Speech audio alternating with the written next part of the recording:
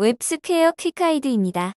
윈도우를 생성할 때 생성되는 윈도우의 파라미터를 전달하는 방법에 대해 알아보겠습니다.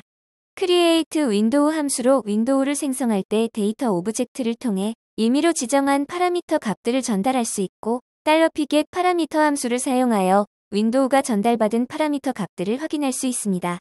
즉, 윈도우를 생성할 때 임의의 파라미터 값을 전달하고 전달한 파라미터의 값들을 확인할 수 있습니다. 윈도우 컨테이너입니다. 윈도우 컨테이너 옆에 트리거를 클릭하면 윈도우가 생성되고 윈도우 소스 화면에 트리거를 클릭하면 $p.getParameter 함수가 실행되어 윈도우가 전달받은 파라미터 값들이 반환됩니다. 실제 화면에서 메인의 트리거를 클릭하면 윈도우가 생성되고 윈도우 화면의 트리거를 클릭하면 전달받은 파라미터 값들이 표시되는 것을 확인할 수 있습니다. 웹스퀘어 퀵가이드를 시청해주셔서 감사합니다.